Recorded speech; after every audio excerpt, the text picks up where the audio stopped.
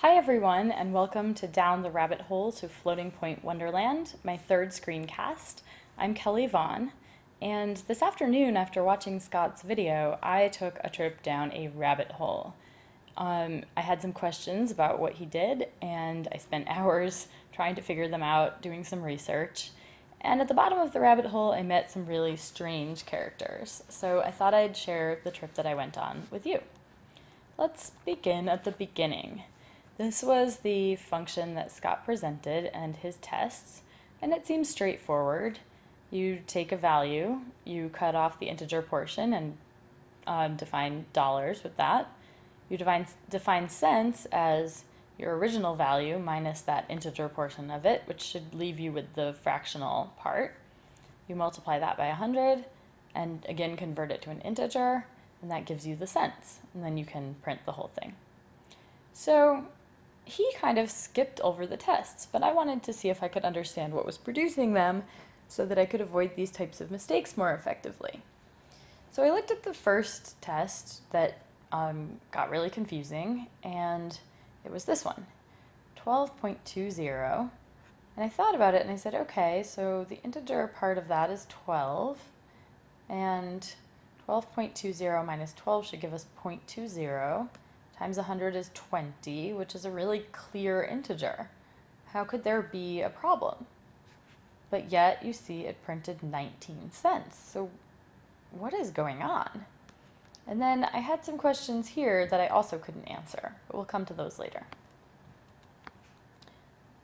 So let's remind ourselves a bit about base 10 place value, which we use every day. We have the ones, the tens, the hundreds, the thousands, the 10,000s, and that is equivalent to 10 raised to the 0 power, to the first power, to the second power, and so on.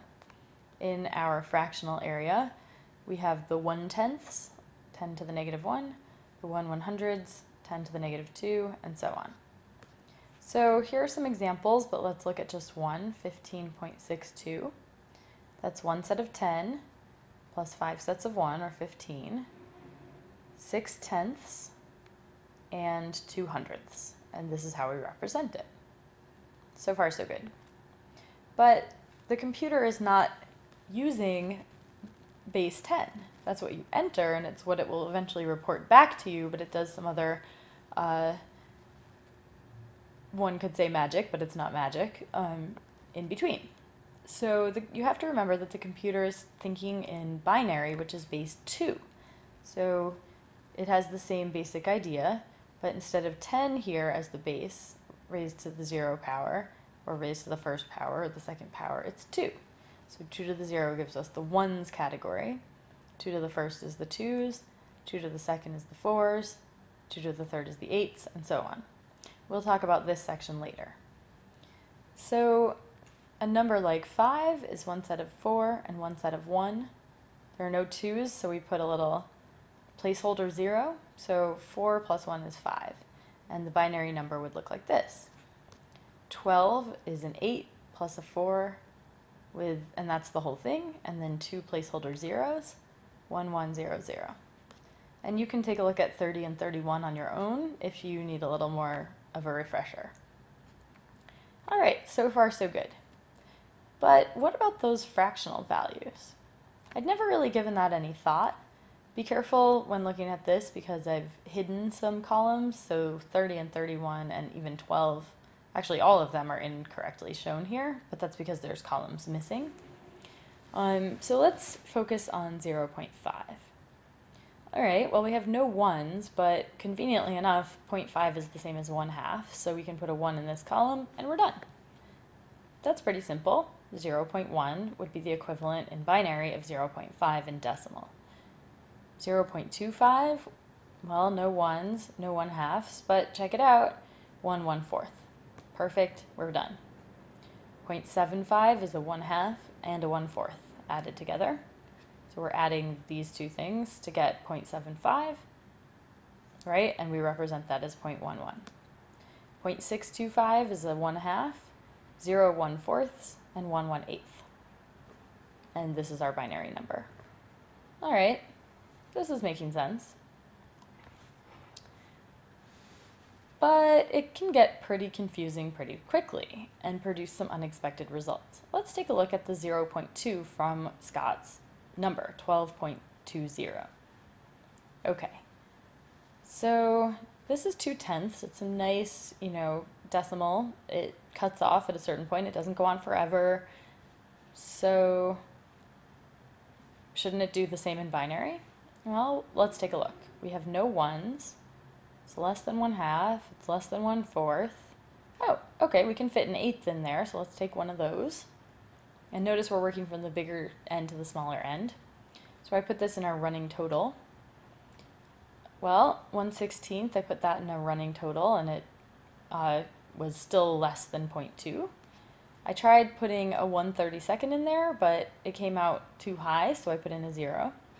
And now, if you take a look, when we add a 1/164th, these are really hard to pronounce, you'll see that it goes over. Okay, so that would be a 0, right? Because we're above 0.2 by a pretty meaningful amount, so we need to look for something smaller to add so that we can get closer to the exact value of 0.2. So this is looking kind of tricky.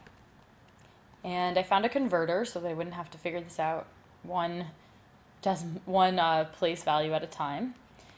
So I put in our 0.2, and it looks like it's based on this infinity here and what you see up here, it's never going to stop. Looks like it goes on, infinitely. So 0.2, our nice, easily written number in the decimal system, turns into an infinitely long sequence in the binary system. One thing to be aware of is that, you can, with this converter, decide how many bits you want to see, and each 0 or 1 is 1 bit. It comes from the words binary digit, so that's pretty interesting. All right, so when you see this, you can totally understand what's going on with that first example, because it's not subtracting a nice neat 0.2, it's subtracting a much more messy binary version of it. And that has to get cut off somewhere, and as a result there's a rounding error. So you can piece together how this could possibly come out to 19. All right, feeling pretty good. So let's take a look at one of the other ones that was bothering me, 12.01. All right, so over here, the dollar value is the integer, which is 12, which is this in binary. And then we say, okay, so 12.01 is that in binary. So here, taking this little section of the code, it's 100 times 12.01 minus 12, and we wind up with this. Okay, so if we were to use the convert to integer function and just cut it off here, it's pretty clear how you'd get your zeros.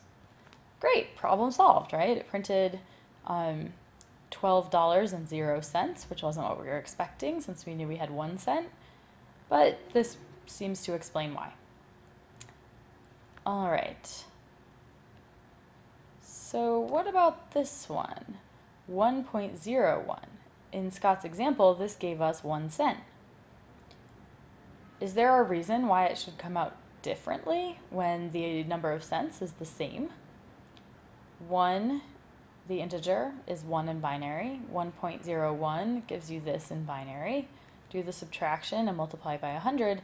It looks to me like we should still get our 0 cents report. What is going on? This is where the rabbit hole really started to feel like a rabbit hole. So from here on out, there's a bit of speculation based on a lot of internet research, and if anyone understands this better than I do or can clarify anything, please let me know and I'll make an updated version and give you credit for helping me out. But this is what I pieced together. It turns out that binary is closer to what the computer actually thinks in, but it's not exactly right. And the reason is that it has to use ones and zeros to represent all kinds of different information, not just numbers, right? Like for the letter capital A, there's some sort of binary representation of that. And you can't mix that up with some number. So there needs to be a way to encode numbers that isn't just all the numbers in their binary form. because then you'd constantly be tripping other symbols codes, right? So, and I'll let you know about a video that explains that even more clearly. So I found another converter, and this one shows you this system here, which probably makes no sense to you, but you can look up IEEE 754. And what it is it appears to be how the computer actually expresses a lot of different numbers without having to use the exact binary encoding of those numbers. So it sort of comes up with a different way of representing them. And it still, you know, uses the ones and zeros to represent it, but it puts numbers together in a different way. On the next slide, there's a link to a video that expresses this and explains this in just the most crystal clear way you could ever imagine. So go look at that. I'm not going to try to do it here. But I think that this is what causes our strange 12.01 1.01 problem. And all that this particular converter allowed me to do was to check. So I put in 12.01, and you see that it went to this system, and then it said the most accurate representation, and it changed kind of where the decimal point is as a kind of artifact of using this system. But you can see the 12, and then it's 0099. So you can imagine if you truncated it here, you'd get your 0, just like it did in Python. And then I put in 1.01, and again it used this method and then came out with 1.01 as the most accurate representation, and that would give us our 1 cent, and that appears to be consistent. So again, I'm not going to try to reproduce what's in this video. It's a Stanford professor lecturing. Watch the beginning. If you feel like you're in the groove, skip to minute maybe 36, 37-ish, and he gives just like a remarkable explanation of this. It's really cool. I recommend you take a look. But this was kind of my conclusion. I can understand how numbers work well enough to see that no computer can ever capture all the precision within a long decimal number, right? There's ones like pi where you can't possibly capture the whole thing because it never stops. So some cutoffs have to be made. And so we're all kind of mad here, right? But there's different systems of expressing numbers with different levels of precision. And by trying to understand them, you can at least, you know, be mad surrounded by people who are mad in the same way. And I also thought, you know, you wouldn't have come to take this class if you weren't willing to engage with some stuff that was new and strange and maybe a little crazy. And now, because that is really intense and confusing and fascinating, let's all have some tea. Have a wonderful week, everyone. Good luck with your mini projects. Thanks so much.